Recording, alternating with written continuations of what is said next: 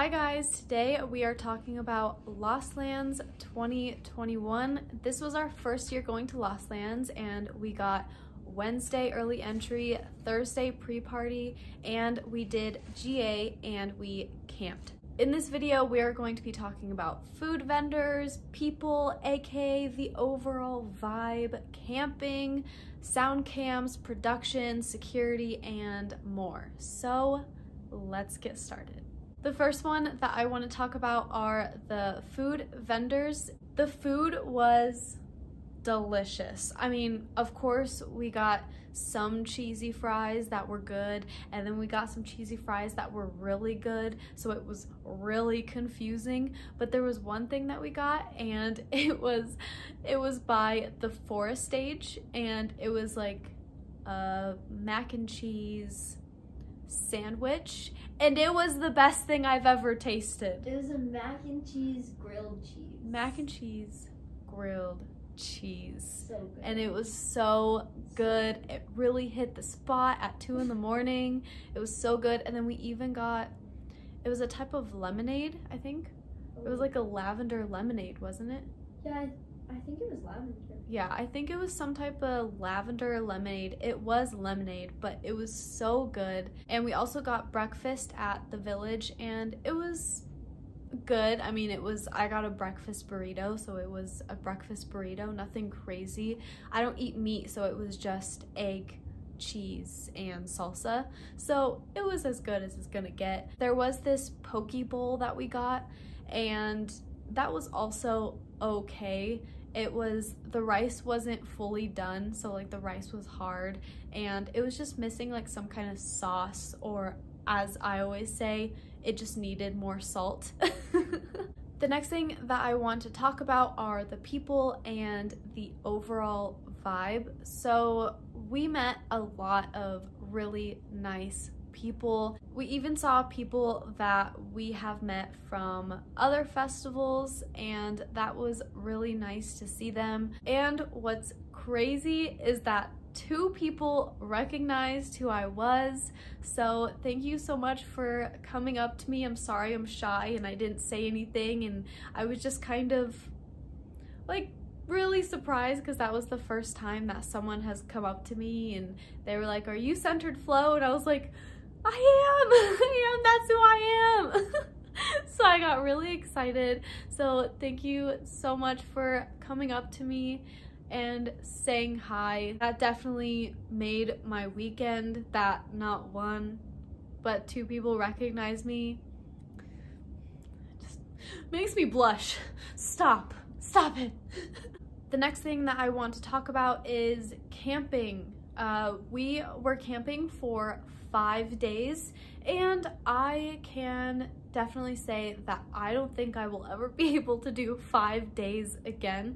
I can do 4, but 5 was a lot. But I think it was a lot because it was really cold, and I don't like being cold.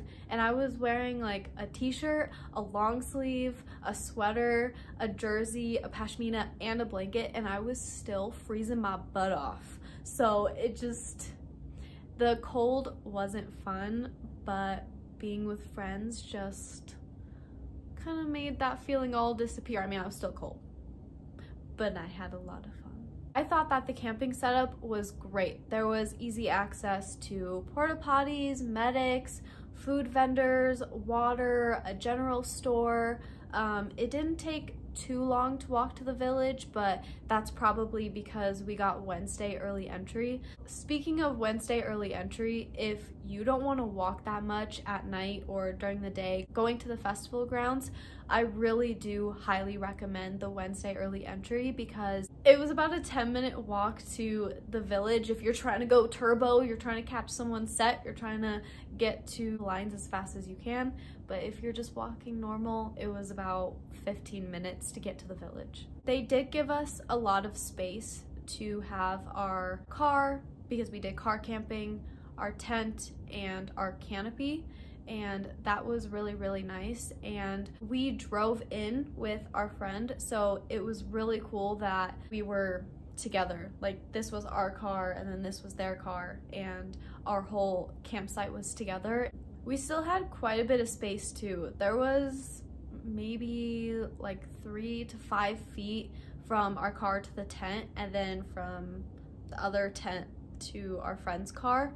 So there was a lot of space that they gave you. Did I also mention that the showers were close by too? They were by all the food vendors, medic, general store, water, all that. Let's talk about the sound camps. So I was really excited to see what the sound camps were going to be like, and I'm gonna tell you, I was shocked.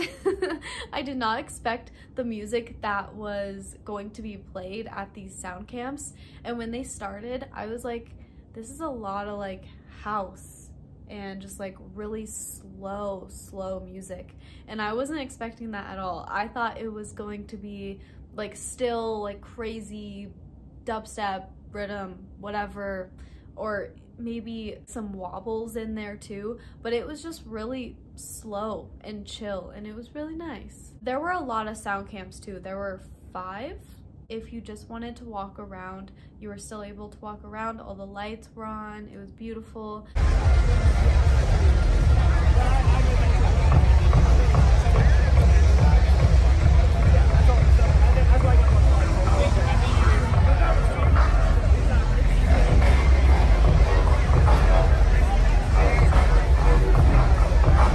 I think that the forest stage was definitely my favorite during the sound camps. I feel like we were always sticking by the forest stage, and there was always a set that we wanted to see at the forest stage. But I understand now when Festival Finesser said that the sound camps, and everyone else saying that the sound camps are quiet.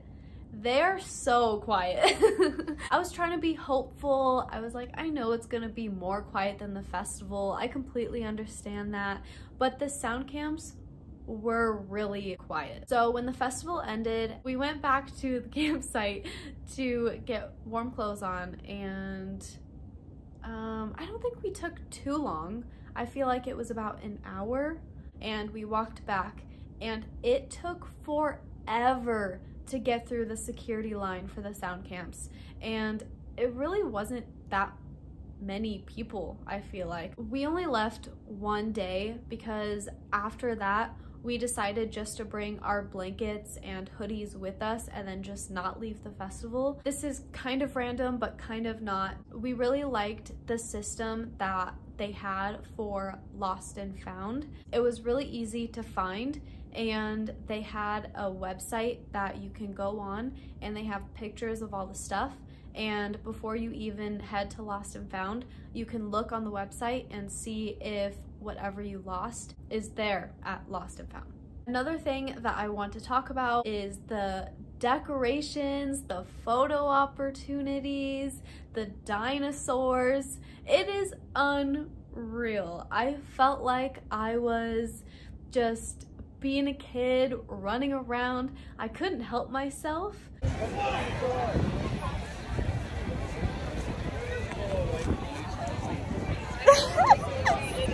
It was just so unbelievable how life-size these dinosaurs were.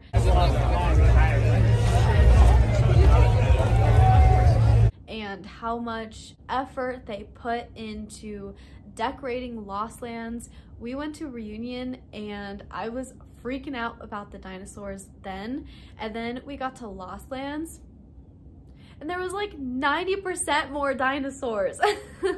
I was freaking out, and they're huge. They're so cool. When I say that there's so much detail in these dinosaurs, it's like wrinkles, spots, they move, the hands move.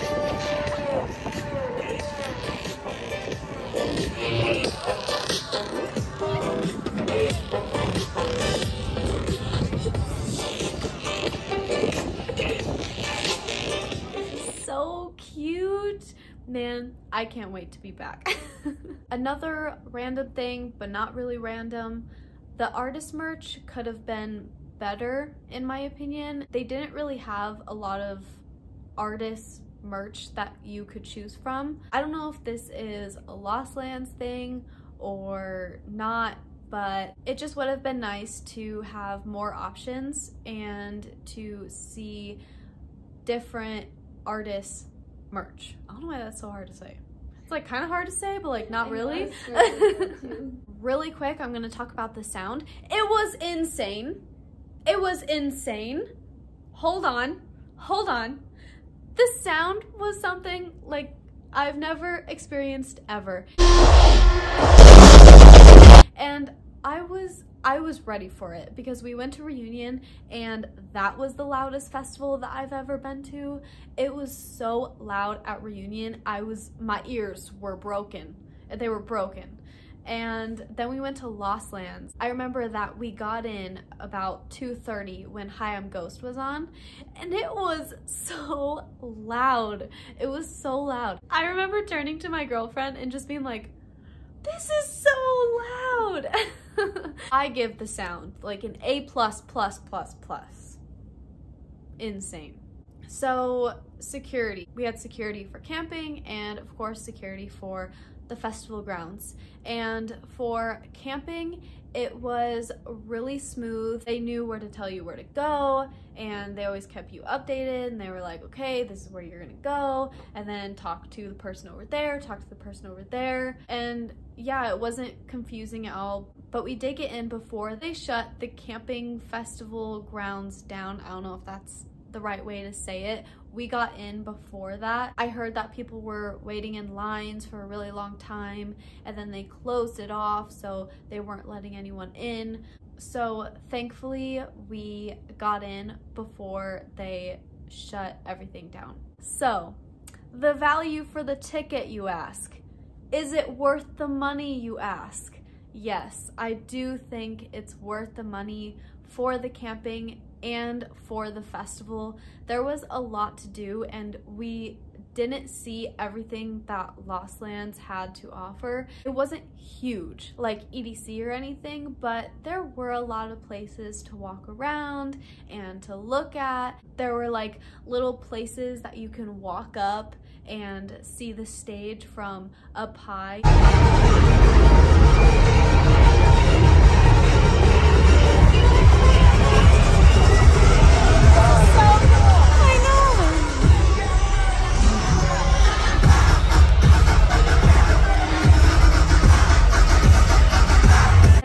Had the puzzle. If you solve that puzzle, please let me know. That was such a hard puzzle. I was looking all weekend, and then the last day when we were leaving, I think we were leaving the sound camps, I finally found the dinosaur with the tag, with the symbol. It was really cool that you can go to the festival that started at, I think it was always like 2 and 2:30, and then it went until about 11 or 12. I think the last day it went until 11, and after that you can go to the sound camps, which went on until like 4 or 5 in the morning. So you really do have like over 12 hours of music every single day if you wanted to stay all day and all night long. I just want to go over 3 of my favorites, and I think I'm gonna start including this in all of my festival reviews because I just think it'll be cute to end it off this way. But first thing, favorite stage, Whompy Woods, of course. I should have expected that, but Whompy Woods was so beautiful.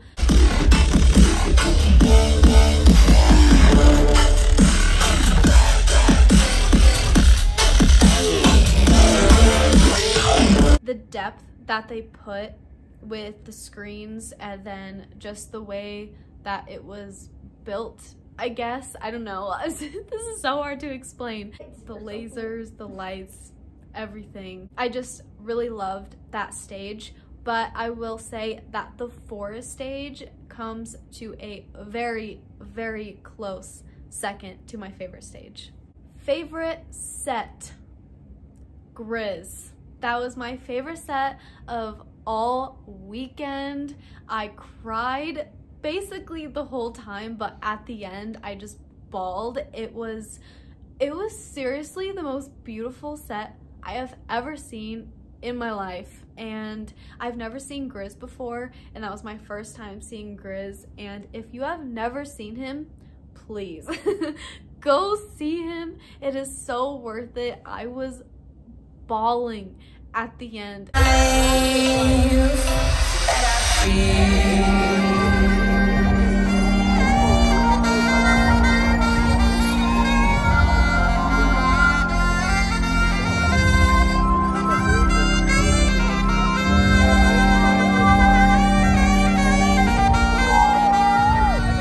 It was so beautiful. And that saxophone, I think it was the saxophone that got me. And the last one is my favorite memory. And it's really funny because this isn't in the festival grounds. When we got back from the festival and our friend had a van and they had it all set up, that's where they slept. It was super cute and we were so cold, and we tried to make this meal. It was like a zucchini fritter thing, and it just didn't work because I thought it was a great idea to bring a skillet and not a regular pan. So none of our meals were working this weekend. None of our meals were working that weekend. We couldn't even make pancakes.